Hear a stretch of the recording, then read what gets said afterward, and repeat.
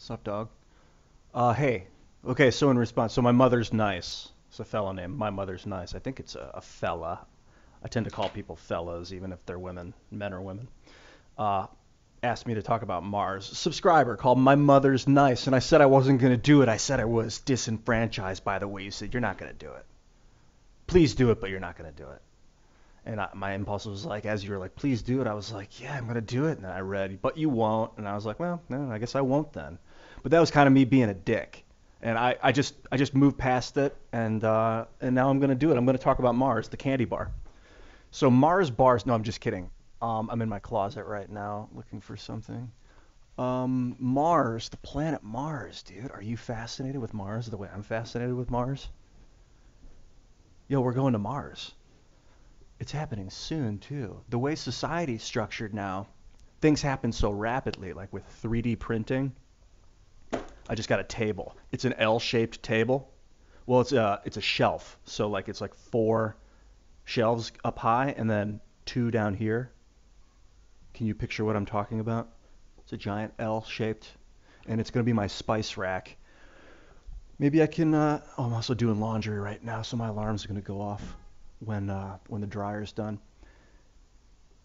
The way so I can like feel the energy, I think, from the caffeine and maybe the excitement of talking about Mars. Oh, I shaved, by the way, which you probably see. I'm sure someone will mention it if I don't. Yesterday, somebody was like, "Yo, dude, you look like facial hair, man." The guy that keeps asking about the zoo, talking about the zoo. So, like, am I the animal at the zoo? I thought you were just making fun of the zoo story. If you haven't read the zoo story, by the way, that play is fucking awesome. That's an intense play. A friend of mine, Jason Campbell, in college, played Peter, and Brandon Bruce played. No, Jason played Jerry, and Brandon played Peter. And I didn't see the show, but everyone talked about it. I mean, that if you want to look for a good two-person show, that show is a fantastic opportunity to show what you can do as an actor. Oh God, I have a monologue memorized from it. Let me tell you why I went. Actually, let me tell you about some things. I told you about the first floor in the boarding house where I lived. See, that's the monologue. I'm not going to do the whole thing, but it's spectacular. I should probably do a monologue on YouTube someday. Just do monologues. I'm going to continue to talk about Mars. So, the way society's shaping up, we're building like rapidly constructive property principles. Like we're proliferating the ability to create. So just like how digital media allows information to travel at the speed of light, like back in the day there was newspapers. So in order for someone else to read what you're reading, you had to give them a physical copy of the newspaper. Now it's a data. It doesn't take up any physical space that we see. It takes up a little bit of physical space, but nothing that you could see with your own eyes. It's digital. And so a piece of information can be a bunch of places at once. It doesn't have to be and the way we're building now is working like that. Like I think a lot about building space stations and like giant spaceships in space. So it might seem like size is an issue, but when you realize the way we can proliferate creation. Proliferate's a great word, by the way. If you don't know what that means, pause the video, go look it up. I love that word, proliferation, proliferate. It means to make a lot of something. Um, we can, like, in space, we can create little tiny drones that can build other little tiny drones and just let them go to work. And we can build like I've talked about this in another video at some point. They can build billions and billions and just keep. And then the more they build, the faster that they'll be able to build more. Then the faster that they'll be able to build more. And this is like a terrifying principle of AI getting out of control. But it's also a super powerful technique humans can use for their tools. So we can build drones that build other drones, and just you get your like 70 trillion drones out there in space.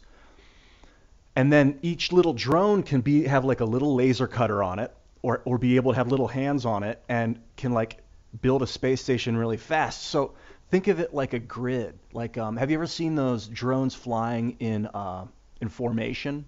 There's like you can radio control one drone and fly it around, but when you can on a computer like have a bunch of points on a graph, and each point represents one of the drones in the sky, and then you can like move them around, and all the drones will just fly in this giant formation.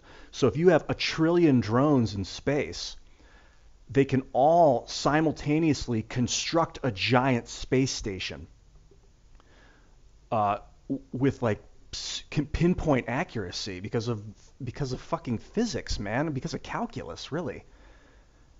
We mathematics is so amazing. It's enabled us to do so much.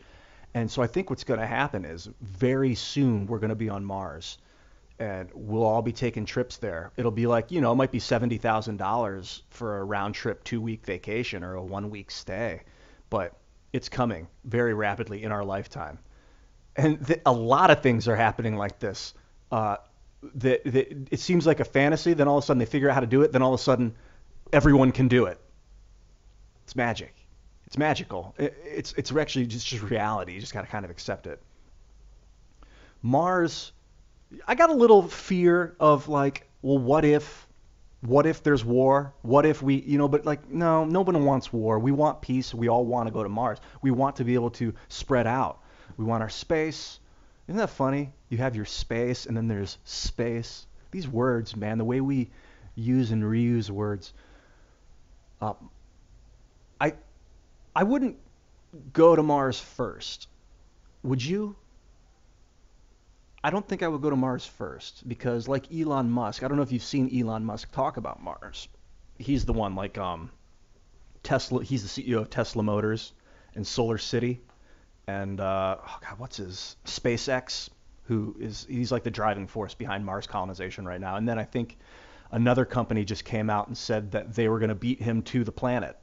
So now there's like competitive force in action about getting people to Mars. And of course, hopefully business won't overtake safety, but it's going to be like the pioneer days. A lot of the pioneers back in probably in like American pioneers, not that the genocide was tolerated. I don't think about it like that. Like I wouldn't support it now, but they probably died and we just never heard about them. Like I imagine that a lot of people in history have died and you just never heard about it.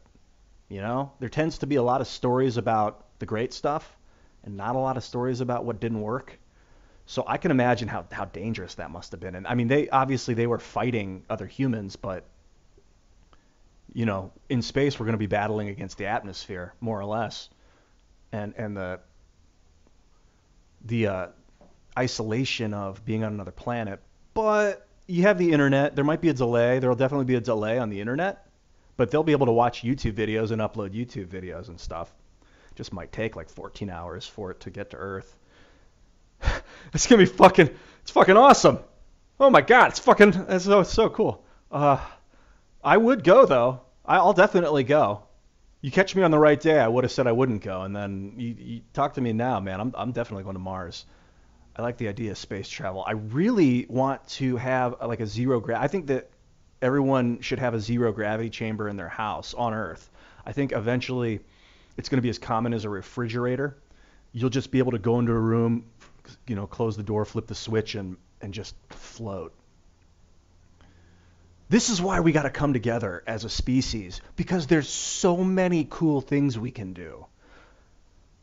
Like all these dreams and possibilities of you flying through the air and like swim, it's all possible. It's all technologically possible. And technology gets smaller, like a jetpack is going to get smaller and smaller and smaller to the point where you're not going to be able to see it, but it's still going to be lifting you, and you'll just look like you're flying through the air. That's obviously I want to not see people get hurt. Like I can think about the negatives of it, what I don't want. I don't want this. I don't want to see people get hurt. I don't want to have people be in pain. But that's not my reason for being. My reason for being is to create this cool stuff and to inspire people to create this cool stuff. And inspire people to inspire people. To inspire people. To inspire people!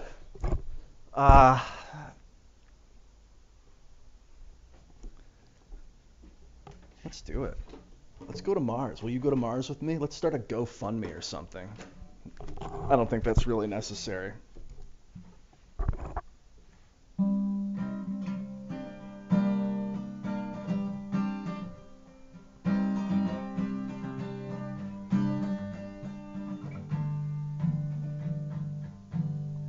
Mars is calling your name.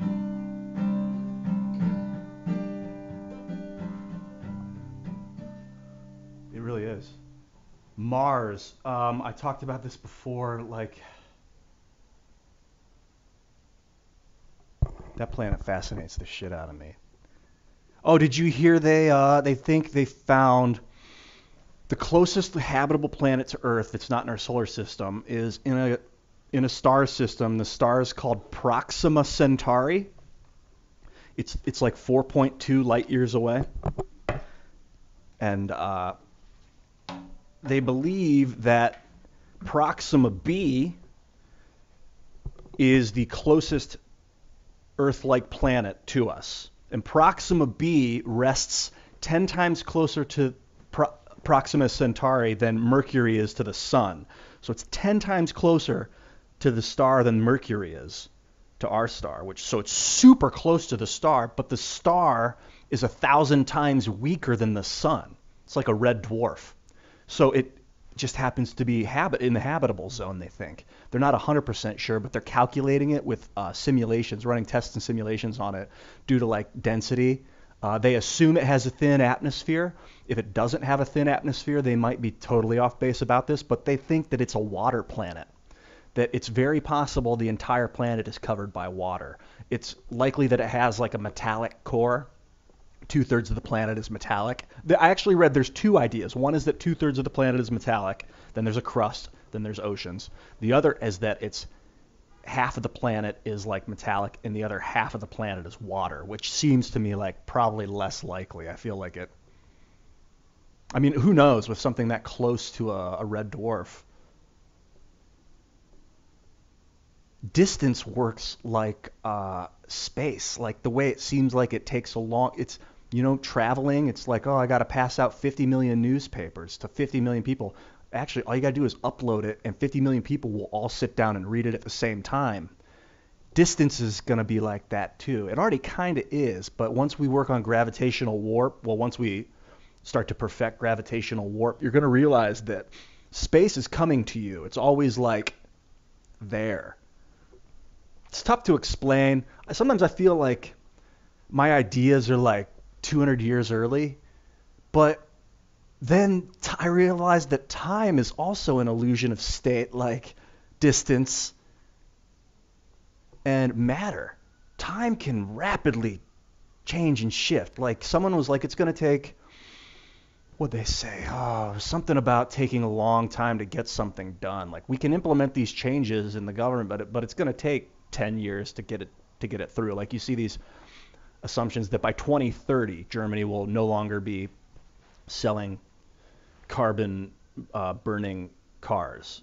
Germany now has a plan to cease all production of the internal combustion engine by 2030, and you're only going to be able to buy electric or hydrogen cell cars. But then someone else was like, it's going to take them 10, 15 years to get it done. Dude, we fought and won World War II in 4 years. Like World War II was a huge undertaking, but everyone focused on it together. Like, dude, how much time do you waste during the day? I think about this myself. How much time do I just sit here and not get these amazing, spectacular things done? How much time that if we were really working on it, that we could be getting this like immense studies done. One guy, Elon Musk, he's like one guy, but all day he just walks around and he's constantly like, I don't know, doing equations or whatever the fuck he's doing to figure out and implement new technologies. And he's like one guy doing it. What if 60 million of us were doing it? We'd be floating in the sky right now on giant balloons that look like pieces of land that are floating because they're lighter than the hydrogen in the air. They're lighter than the oxygen in the air. We can be, the thing about a balloon, because I have this idea that, I'm huge on the space elevator and finding cheaper ways to get rockets into orbit. So I tweeted Elon, what if we used a balloon to help get the rocket up into the lower atmosphere and then fired it off to save on fuel costs? And other people were like, nah, the balloon wouldn't be able to lift the weight. But I'm thinking a lot about balloons and the way they work, because the bigger a balloon gets, the more weight it can lift. But it's not a direct relationship. As it gets bigger, it can produce exponentially more weight. It can create and pick up exponentially more weight. So if you had like a huge balloon, it's similar to a boat in the water.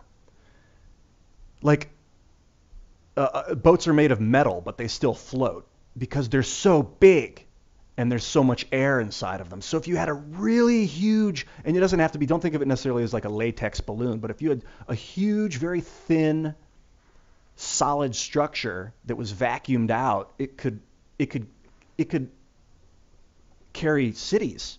Huge, it could carry huge amounts of weight. And not only could we use that to get stuff into orbit, but we could live on stuff like that. Like we could just live in floating cities. That'd be something cool to build.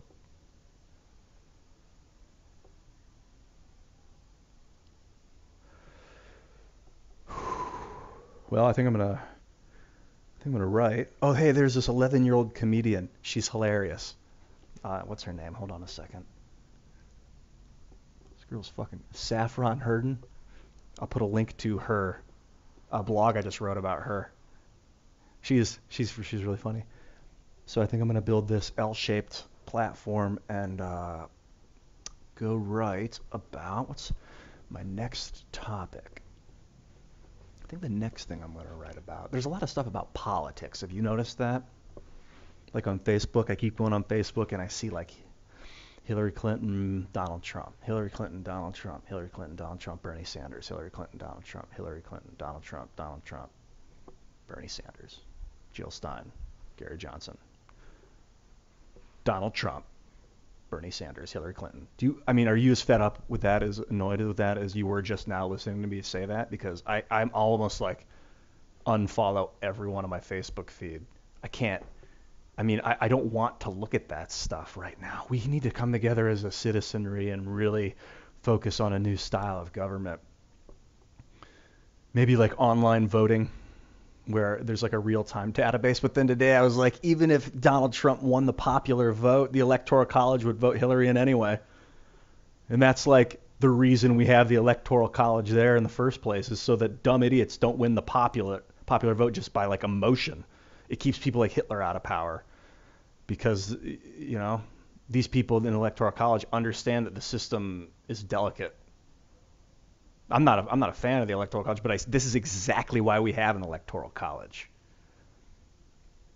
I like people are herd animals for sure. I have a lot of faith in humanity's ability to individualize. But it's so weird when people are like someone was saying that people are tweeting like, what if let's repeal the 17th Amendment, which is what gives women the right to vote, because Donald Trump could win if women couldn't. It's like, dude, people are really like that. Some people are really like that. It's so weird that people are angry. Like, what are people angry about, man? What are you are you angry? I'm not angry right now, but like, I get it. Like, if a bomb dropped on your house or your neighbor's house, you'd be pissed off. I get it, but what are Americans angry about right now? What the fuck do we have to be angry about? We live in arguably the best country in the world. We get up. We have the freedom to do whatever the fuck we want all day, every day. You might be in a job that maybe you don't want to do, but you have the freedom to leave and get another job. You can do whatever the fuck you want. As long as you're not infringing on other people's rights, what are they angry about? Well, I don't get it. So I'm staying real positive and focusing on what we can create together. What do you want to create together? I keep picturing us like sitting down. I can see myself like writing. Like I can just picture myself like writing an equation, something like thermodynamics. This is something that we got to do. The first law of thermodynamics says that when you're looking at a system, a closed system, temperature multiplied by the pressure are going to give you the size of the system. So a system is a certain size. If you increase the temperature of that system, it's going to expand, or the pressure is going to increase in the system. Now, here's another system. If you increase the pressure in this system, it's either going to expand or the temperature is going to go up. So pressure and temperature both are like this in a system that's a stable system. But this law was written in like the 1840s. And they wrote this law to figure out how to get water out of wells that had flooded. And it made a lot of sense that, for like a mechanical system, this law makes sense. But this 170-year-old law now, every once in a while you'll see people like, nope, can't get more energy out of a system than you put into it because of the law of thermodynamics. But what they don't realize is there's no such thing as a closed system. So if you increase the pressure or temperature in a system, it may not expand. And a system might expand that you didn't change the pressure or temperature of, because energy is coming into the system from outside, and it's also going from the system into the outside. There's no such thing as like a solid wall that can stop energy. And this is what quantum physics is all about. This is why zero-point energy is a real thing and fusion is possible. If you know what ignition is, it's the point in fusion when the generator is producing enough electricity or energy to continue to power itself. So it's like the sun. The sun is in a state of fusion, an ignited fusion right now.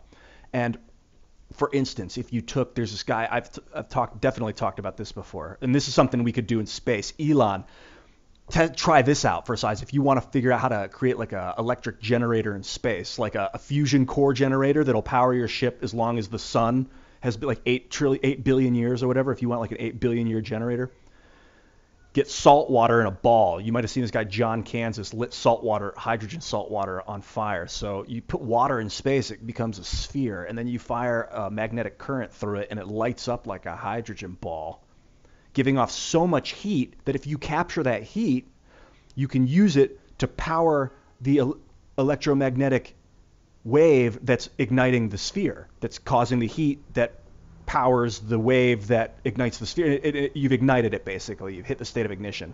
They've actually, in California, there's a laboratory that has,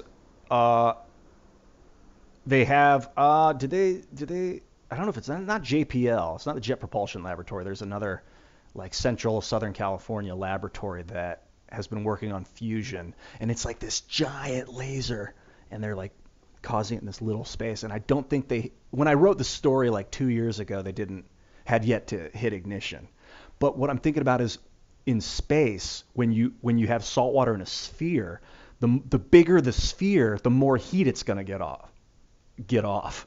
The more heat it's going to give up. But it's not like you put in like a little bit, like if you have no water and you put in like an ounce of water, it's going to give off maybe 10 points of heat. Then if you put in 2 ounces of water, it's not going to give off 20 points of heat. It's going to give off more than 20 points of heat because the surface area increases faster than the mass. It's not a direct relationship. It's I don't know if you call it a radiotic relationship or a ratio. And I'm totally into it, man. And I'm totally into it. Nah. Yeah, right. Okay. I'm going to hit stop now. See ya.